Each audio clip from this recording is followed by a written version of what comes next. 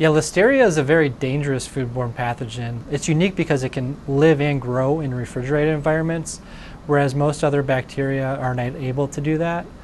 Listeria is what is called ubiquitous in the environment, which means it's very common in the environment, whereas E. coli and Salmonella usually come in from raw meat or from raw produce, and where norovirus usually comes from a sick worker.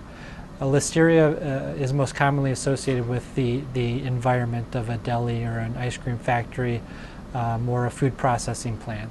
Transmission of Listeria can be interrupted by following good hand hygiene practices, by routinely and effectively sanitizing surfaces. Sanitizing surfaces is especially important because it is so common in the environment. Susceptible populations to Listeria include pregnant women, older adults, and persons with compromised immune systems.